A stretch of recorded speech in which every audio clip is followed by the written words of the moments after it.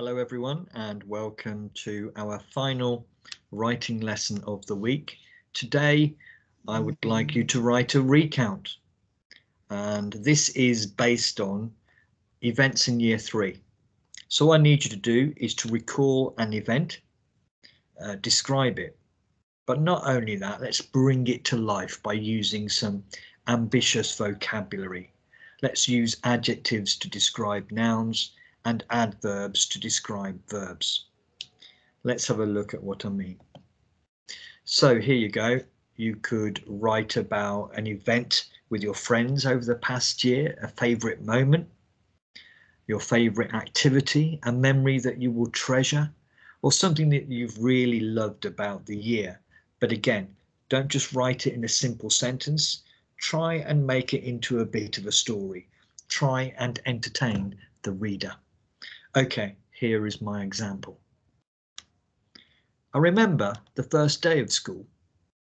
We had no idea then of the times of lockdown and isolation that would follow.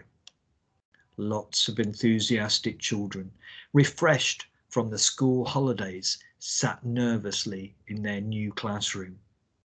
Their new teacher strode confidently to the front of the room. He offered reassurance and described the busy day ahead. Soon there came questions, lots of questions. The curious children wanted to discover more about their teacher and the year that lay ahead. Looking back, it wasn't the year that we expected, but I loved it. Okay, there you go. So I am recalling an event which is the start of year 3. I have tried to use adjectives and adverbs to paint a picture for the reader, and as you can see, I have underlined some examples of both of those. What I would like you to do now is to choose a couple of things that you can reflect on and recount. Again, try and make it interesting and entertaining for the reader, who will be me. I look forward to hearing about a memory, about a favourite moment from the past year.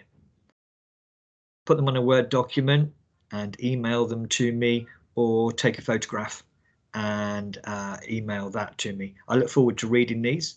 Hopefully I'll speak to you soon. Bye.